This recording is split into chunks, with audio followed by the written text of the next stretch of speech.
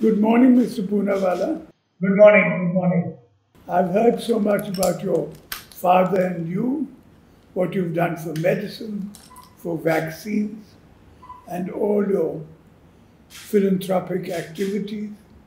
I do congratulate you. Thank you so much. Very kind of you. And I understand you're collaborating with Oxford in their research for the vaccine, which sounds very hopefully successful in the future. I'd like you to tell us about that. This is the first result in phase 1 has come positive and has been very successful, as you heard, in the UK. And we're going to do an Indian licensure study starting in August. And with the drug controller's blessings in Delhi, we should start that in the next 2 weeks, followed by a 2-month follow-up study. So by October, November, we hope to have the vaccine launched in India.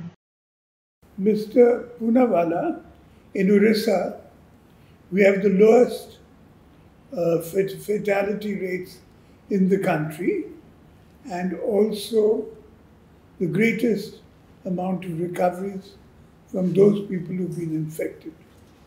So I do hope you'll be able to come here and help us in the future. And hope to come soon to your state and meet you in person. Please do. Thank you.